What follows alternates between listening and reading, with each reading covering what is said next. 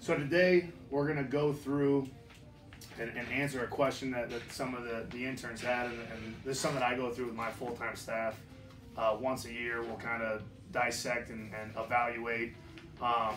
But Sophia actually asked me a couple weeks ago, she just said, you know, when you start a program, when you go and you take over as a director, as a head guy, where do you even start? You know, what do you do? How do you take over a program? And obviously it's a great question. Obviously there's a lot of answers to it. So I'm going to just kind of summarize and go through my process of what I did of you know, and obviously to this day I still evaluate if I were to go take over the program, what I would do and how I would do it. So I have those process sheets dialed up already. So I'm just going to go through that and just kind of start off with just answering the question of what's the first thing you do. So I break it down into three main pieces of really starting a program, building a program. The number one most important thing is the how. Okay, to me that comes before everything. Before your first lift, before your first meeting with your staff, before you write a program, your how has to be developed. So what I would call, you know, our philosophy, our training philosophy, our coaching philosophy, obviously they're different things, but our coaching philosophy, how we're going to do things, that's absolutely number one. If you go into a program and you start doing all this programming and you start, you know, hiring the staff and doing all that stuff, and you don't even have your how yet, how you're going to do things, nothing else matters. Okay, so number one is how, and you know, I actually have a document typed up, which I gave you guys, this one right here. Everybody watching, if you guys would want this when we're done, feel free to email me, I send it to you. But there's just something I typed up about the how, just a quick page here, okay? So I'll just read it for you guys. I truly believe that the stem of a successful program begins in the weight room. Success is driven from the how, not the what.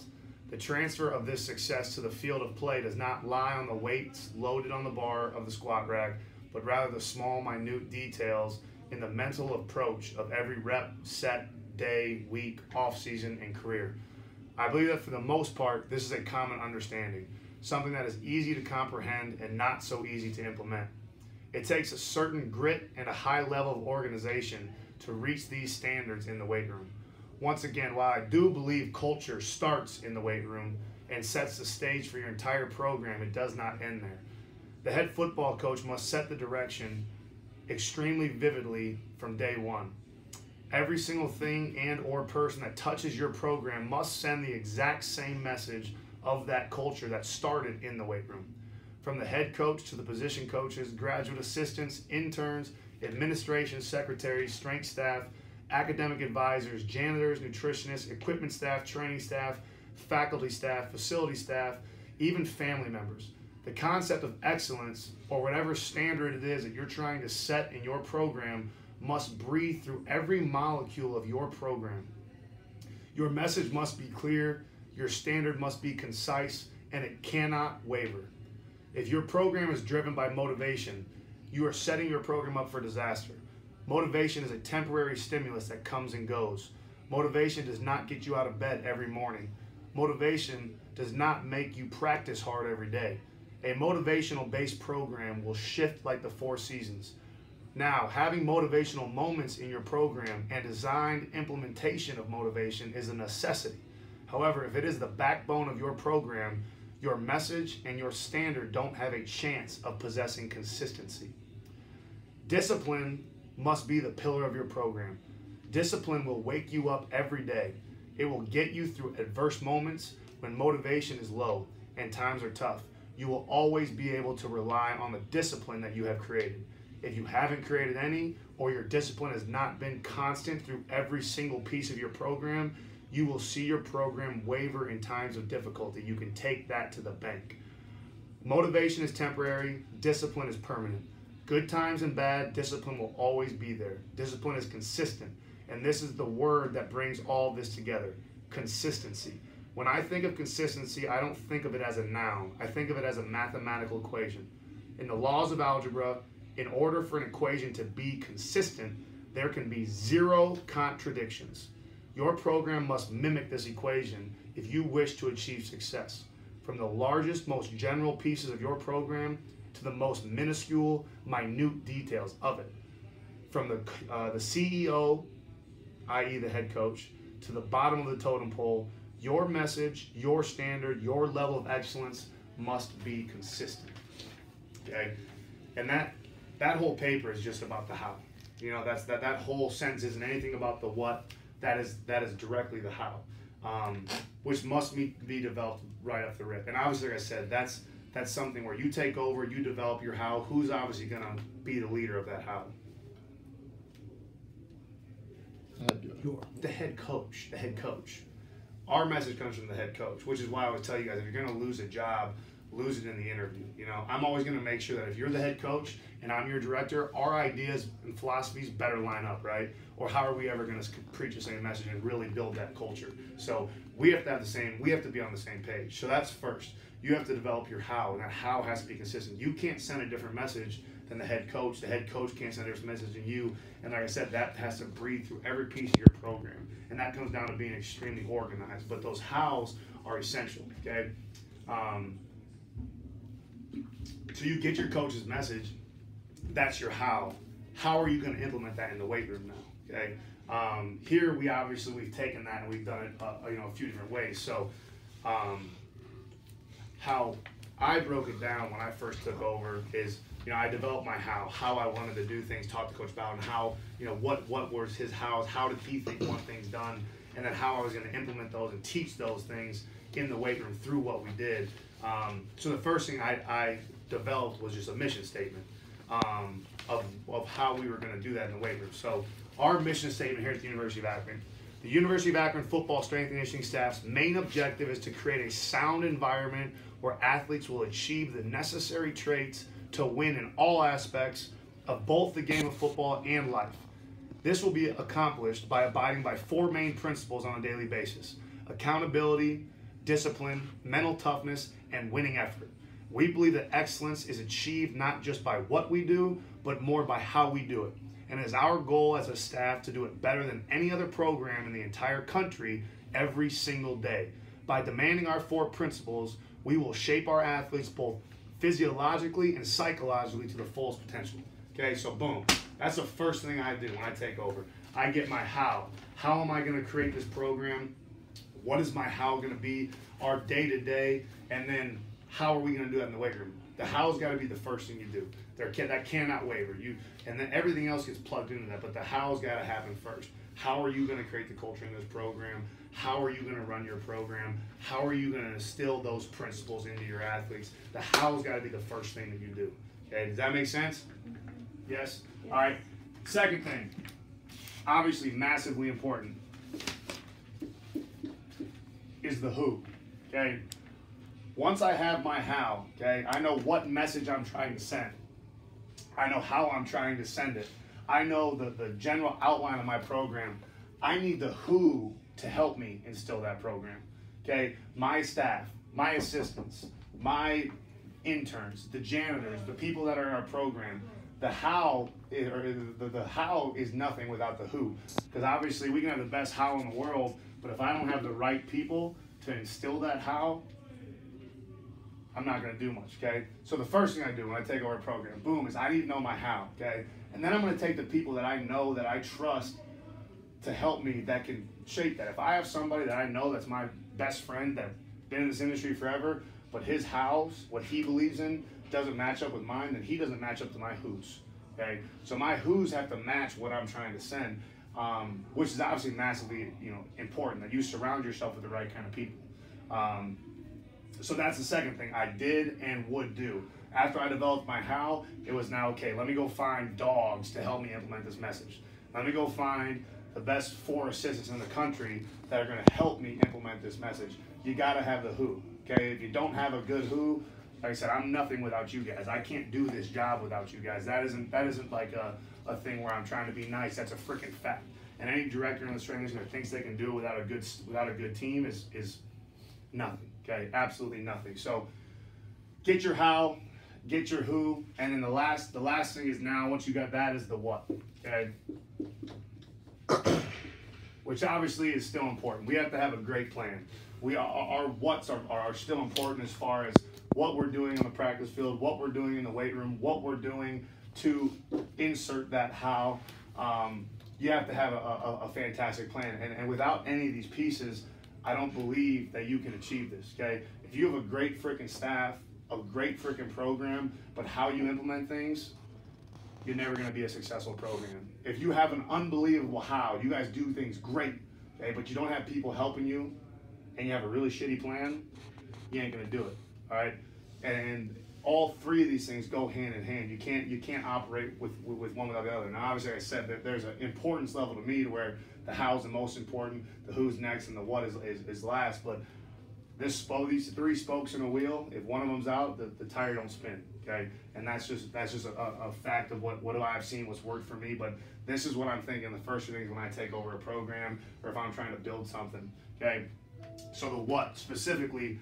How do I do the what? And this is what I talk about, that we go over this every single year. We evaluate this, we break this down, all right?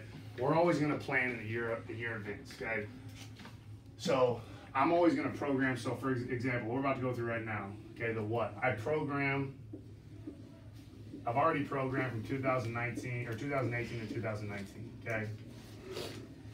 That's already done, all right? What's today?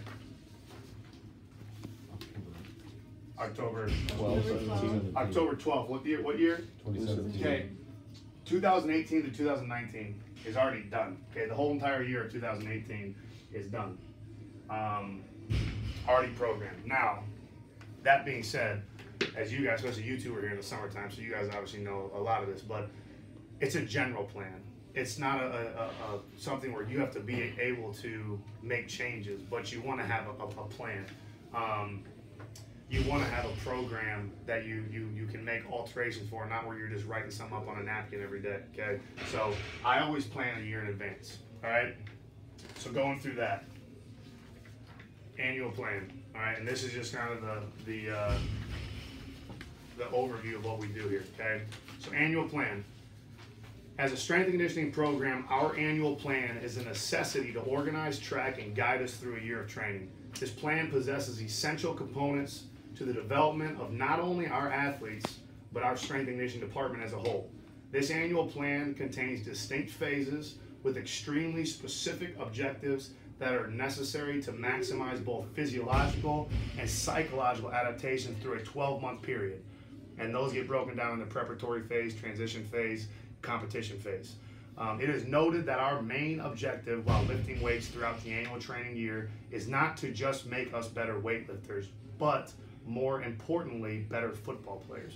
By training functionally, we will produce the most biomechanically optimal athletes for the game of football, okay? So that's our annual plan when it comes down to the what's, breaking things down, okay? So that it all stems from that. If I don't have that, I have nothing. Okay, so now I know very general. This is the most general component of what we do, and you guys have seen the most specific pieces of what we do, which is obviously the actual blocked out programs with the reps and the sets and the percentages, okay? But that's the most general piece of it, all right?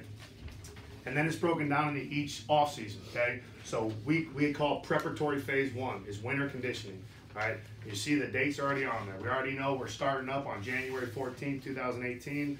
Preparatory phase runs through the 16th of March, and like I said, we shift into the next phase there. So that preparatory phase 1. The first preparatory phase begins the first day of spring term and will last approximately 8 weeks. It'll be broken into 2 specific sub-phases, hypertrophy and max strength.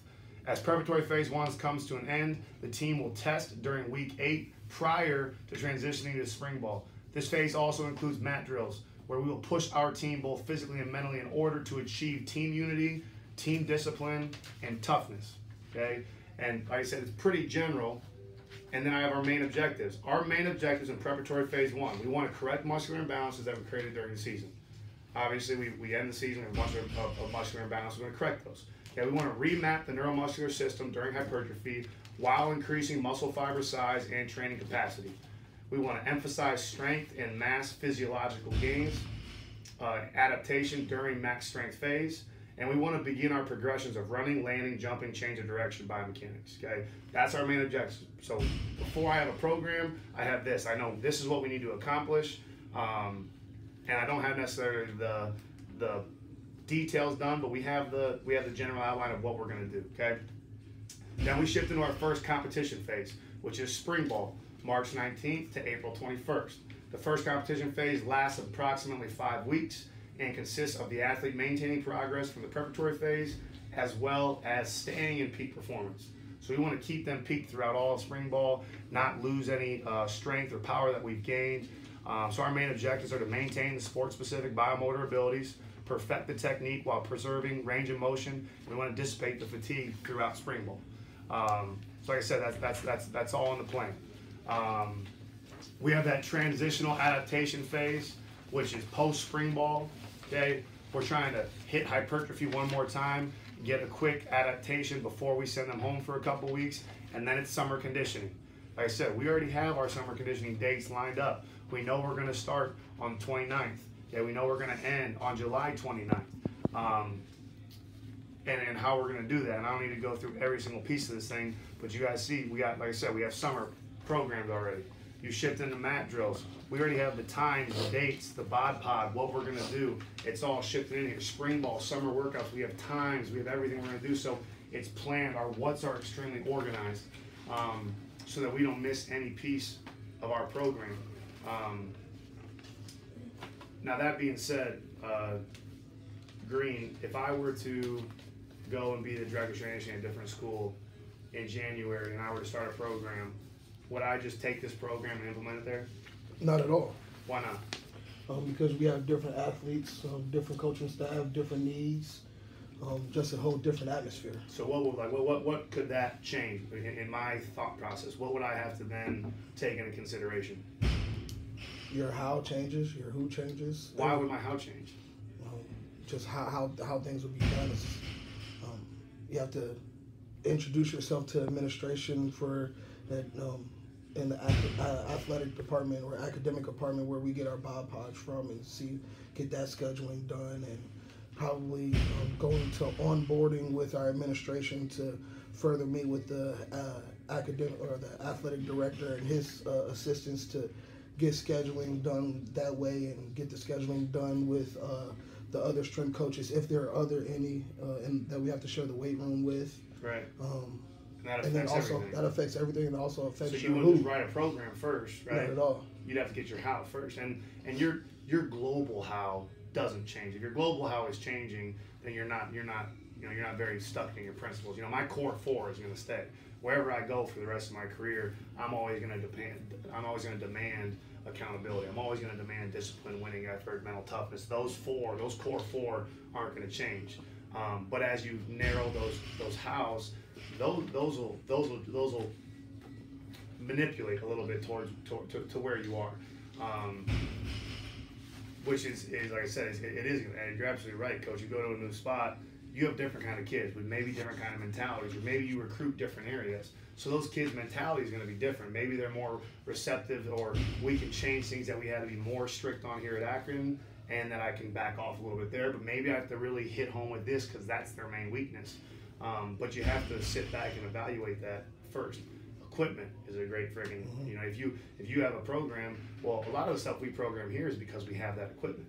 Or some of the stuff I don't program here is because we don't have that equipment. So that's another piece of it to take into effect. And then when you actually do the programming, you have to evaluate. And if I went to a new program and ever started something new, or new athletes, or even when we have freshmen, our freshman program is always a little different because it depends on what their weaknesses are, And how many you get. Yeah, and you have to, you go take over a program. Before I really sit there and write out a massively long program, I'm going to take a couple of weeks just to look at those guys and say, okay, they have no posterior chains. Squat depth, they didn't squat as deep as I'd like them to with the previous staff. They didn't do any Olympic movements. I like Olympic movements, so now I have to take them through technique school. Instead of just flying and saying, all right, we're doing 3 sets of 4 hang cleans on day 1 because that's what I've always done. That ain't a very good answer, right? So a lot of things to think about when you take over a new program. and you can't just, like I said, one template doesn't fit all. You can't just chug and plug. We're at the point now where at Akron, you know, we adapt and change, and you know, we manipulate things on a yearly basis in that same context. When we sit down, we talk about, okay, what kind of team do we have? What kind of leadership? What are our weaknesses? Oh, we're really good at Olympic movements, but we could be better at squatting. Okay, how are we going to change our program to fix that? All right, we're really mentally tough. We're disciplined. We're accountable. We're not very competitive.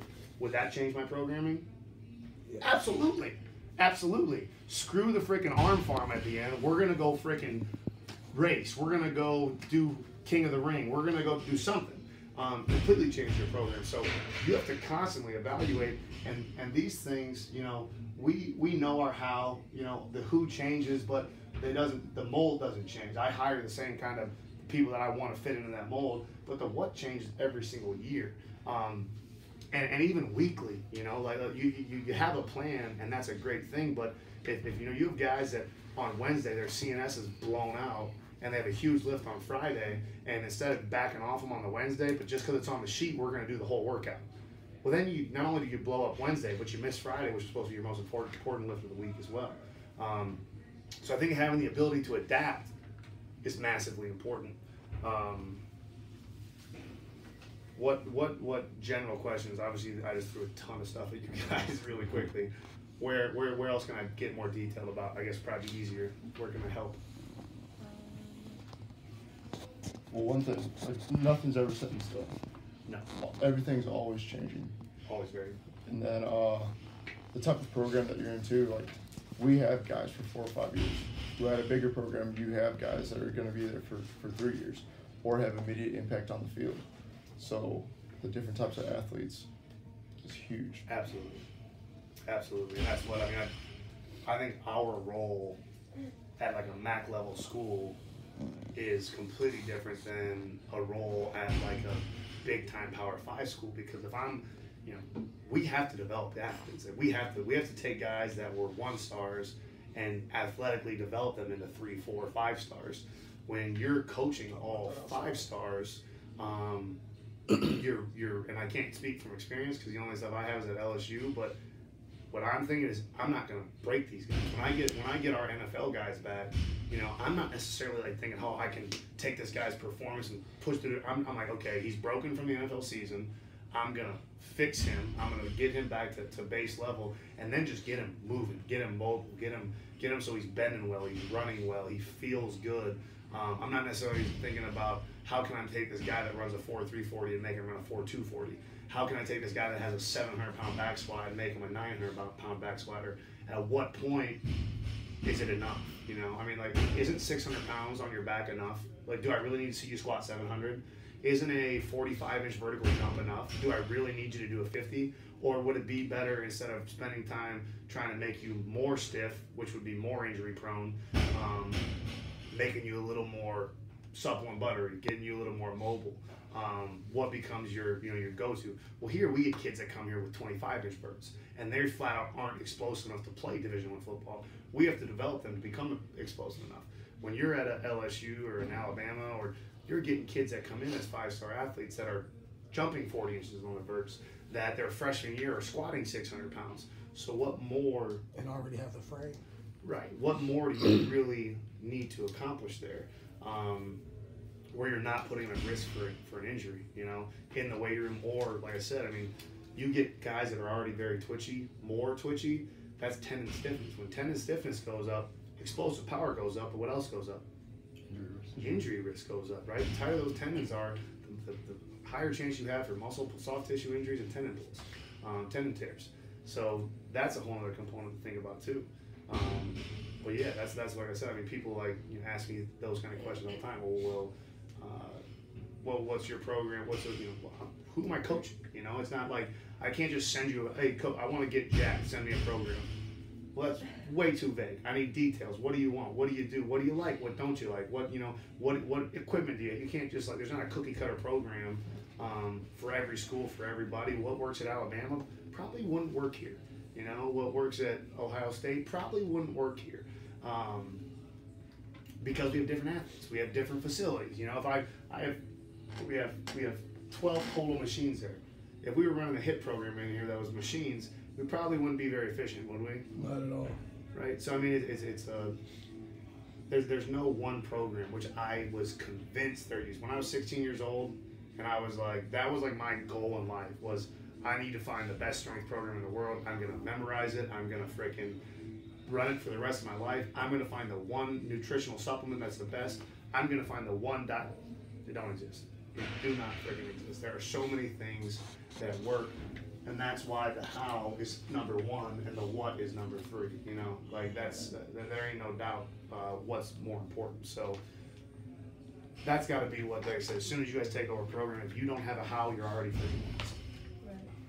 Which all you guys should be developing as you guys get your next opportunities, as you guys move on, and you know Green's been to 47 different schools in his career. You know, you pick up a few things from their house, but you know, Green, you better have a how already written down, typed up in your computer. As when you take over as the head guy at Florida State, it's not like, oh shit, what am I gonna do now? You already have your house, and then it's just plug and chug. I know my how. I know the kind of guys I need. Let me go find some dogs.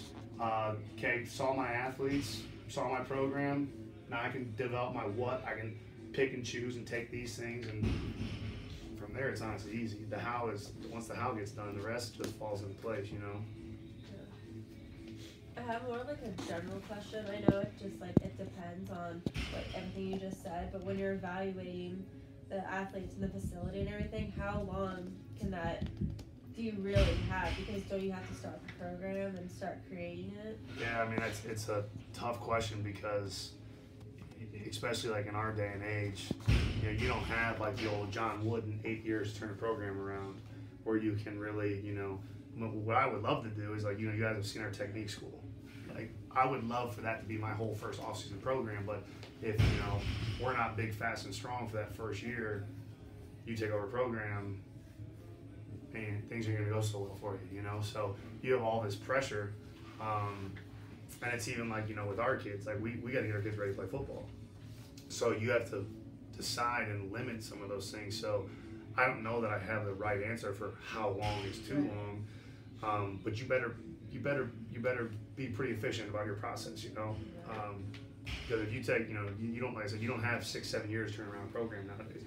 If they don't see results, you know, usually you'll get a buffer year one, but if they don't start seeing some direct results year 2, year 3, your ass is gone, and that's just how it is. So it's definitely different than it was 10 years ago, 20, 30 years ago. It's a different society. You know, they want us to win. They want us to win right now. So I think it's being well balanced of you know, taking time to figure it out, what your team's mental and physical weaknesses are, what your facility limitations are, what your monetary limitations are. But you better figure it out pretty quick. You know, you better figure it out pretty quick. Yeah. Stemming off of that, I mean, you kind of do have a template or an idea of what you are going to go into, like at a bigger program. So one of the programs that I know someone took over, they had 6 tiers that they were going to go off of. Well, they took it over in March. Well, what did you do with the first 2 tiers? I had to get rid of the first 2 tiers because we had to get ready to play so-and-so. I mean, and the big thing that the head coach that took over wanted to do was change the culture. So changing the culture was the first thing that they did. And the type of athletes that they had to do, they went through evaluations, and they realized that skipping one of the 2 tiers, they could kind of get away with it. But some of those guys that were in that low 10% kind of lagged behind. Yeah. So, I mean, it's just that constant evaluation and trying to push through it and knowing where you're at and how you can develop those athletes is huge. And when you're organizing, you plan the way that I'm telling you to plan. Like, you know, when I got here, I didn't just have a year plan. I mean, I had a 4-year grand plan of where I wanted to work up to. You know, things that I wanted to do that first year, but we just weren't ready for me. Like our first year, you know, our squats weren't where I wanted to be from a mobility standpoint. We were low enough, we weren't quite mobile enough. So we would back squat, and then I'd put a very light load on them, and we'd freaking front squat. Now something I would never do now, but it was part of a plan and process to be able to get a pretty good stimulus on them, but teach them at the same time. And you know, a lot of complexes. You're teaching guys to clean, and it's just it's a delicate but obviously important thing. You gotta have a plan for it. And I think having something like this, a template, so when you go, you don't just throw it on the trash and say, oh, I'm not even gonna look at this. New school, new me. Right. I'm gonna take this stuff and say, all right, this will work great here. This, nope, throw that out.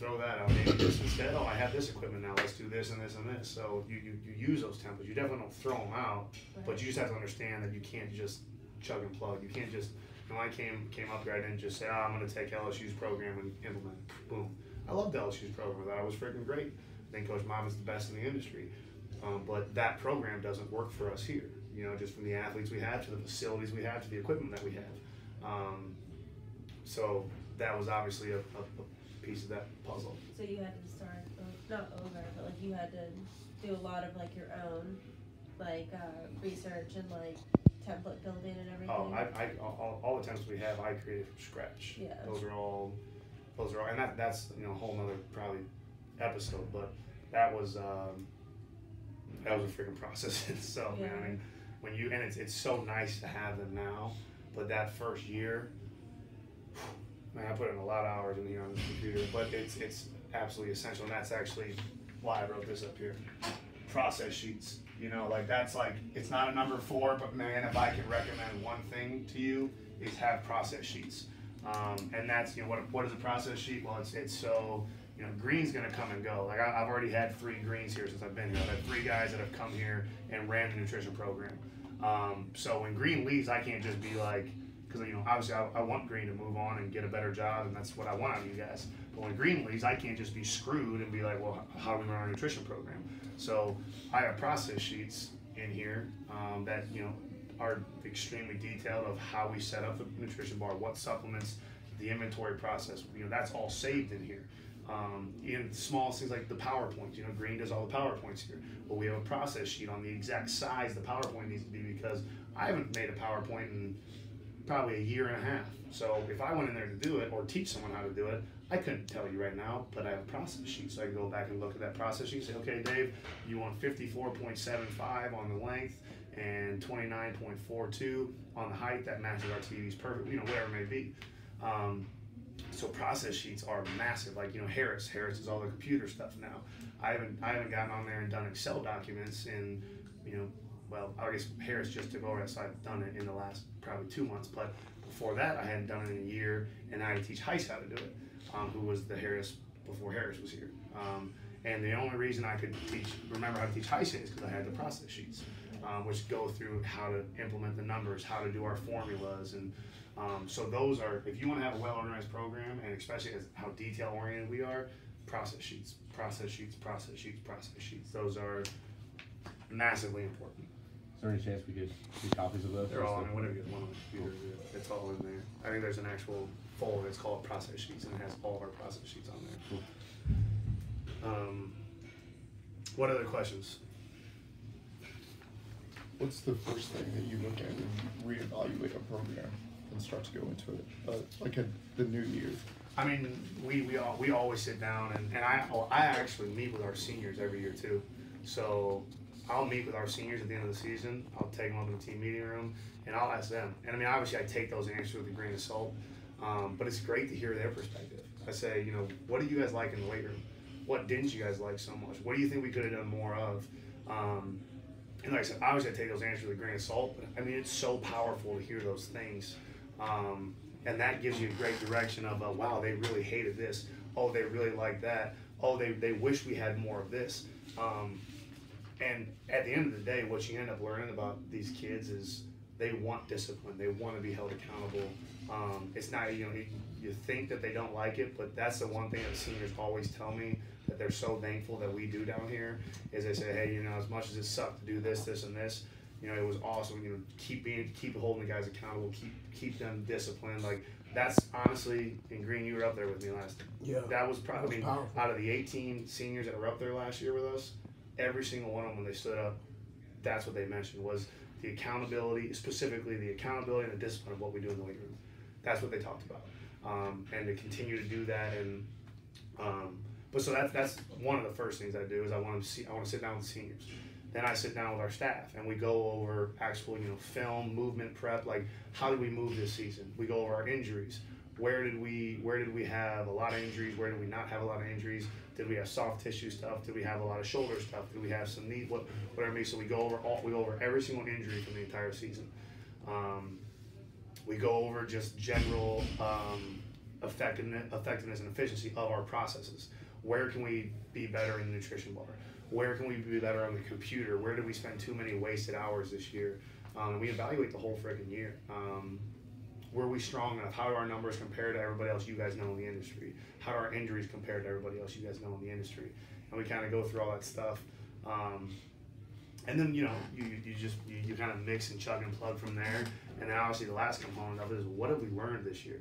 What have you read this year that's, got research-based evidence that we might want to change in our program? Do you have something better rotator cuff stuff than what we've been doing? Do you have better neck exercise than what we've been doing? Oh, Sophia, you mean activating glutes is important? Do you have research? Let me see it. Oh, maybe we should add some glute activation into our warm-up. Things like that. So that's really the main process. Sit down with the seniors, sit down with the staff, and then let's talk about the research and what we've read and how we have adjusted things, and then we make those small adjustments.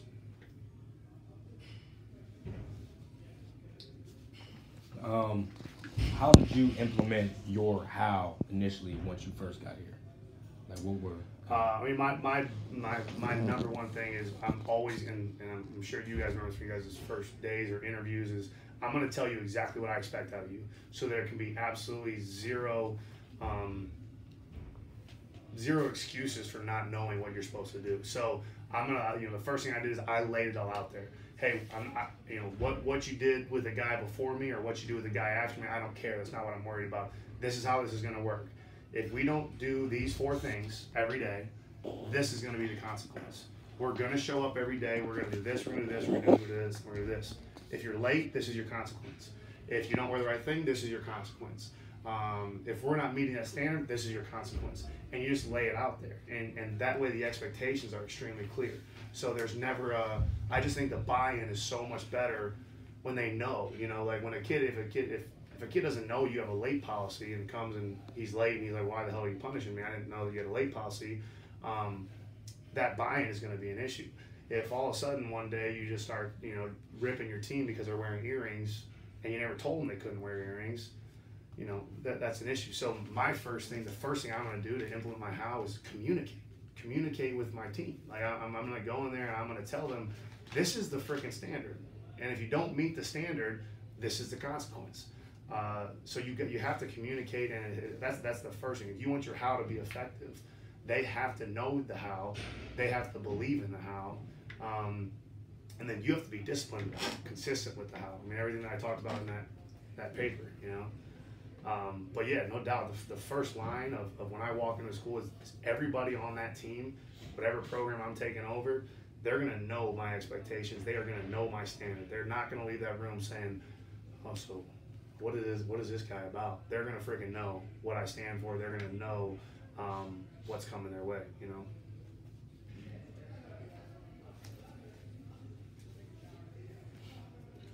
I want to take it back to the to the who a little bit, and we've discussed the how within the curriculum. We've talked about the what with how we do things, whether it be our conditioning program and everything. But talk about taking over a program, Power 5 school. You're the director. You have to hire 4 people, and you have your who. Say if you had a staff of you can hire 4 more people here. The 4 people that you would hire here would be different from the 4 people that you may hire somebody else, even though it may be the same kind of outlook of how you're hiring them. But what are you looking for when it comes into your who and how you mesh with people and the long hours that we have to go through?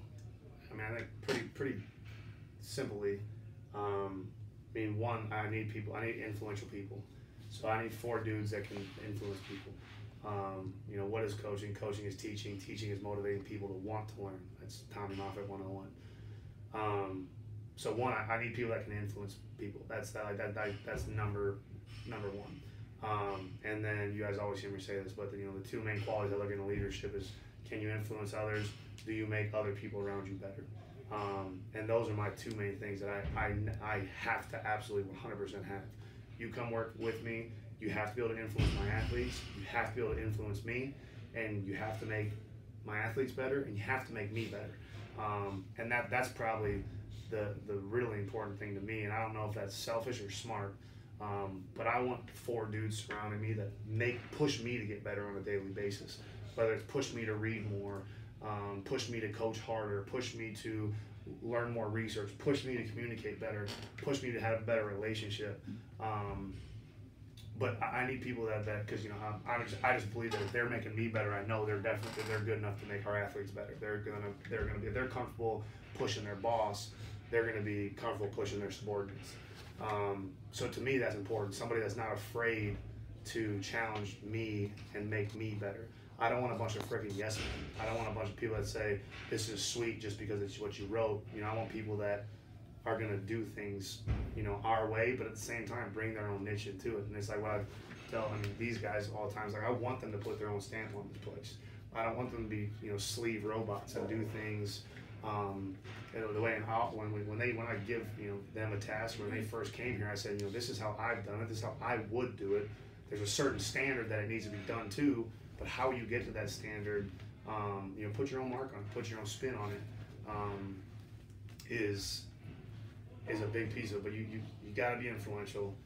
You got to be able to have the balls to make me better and challenge what we do, and that's the only way we'll continue to grow. If not, then we'll stale out. So I would say those are the 2 main things. Obviously, there's a lot of other small pieces that go into it, but globally, those 2 are must. If you can't do that, you can't. You're not gonna make the cut. Those are what I need to mold into my house.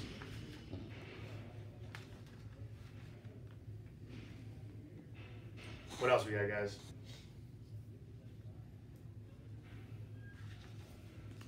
Good. Yeah. So like I said, that's a very obviously general. There's obviously a ton of more details that go into taking over a program and creating culture. And I actually have a whole other document on more specifically creating culture, which is just much more detailed. But that's the global general piece of it. Does that help? Of what goes through my mind, and like I said, we do that every year. We kind of reevaluate and make sure what we're doing is really meeting our how we're doing it every year. So. It's always good practice, and prepares you for in your mind, and that's what you guys should be doing. Is you might not be in the position to take over a program right now, but when you do become, you guys should have everything you guys need already ready to rock and roll. When you go on that interview for a head job, you should have a booklet of this is what I would do, whatever it may be. So hopefully that helped. And like I said, if you guys want any of these documents, just reach out to me. I'll give them to you. If not, we'll see you next week.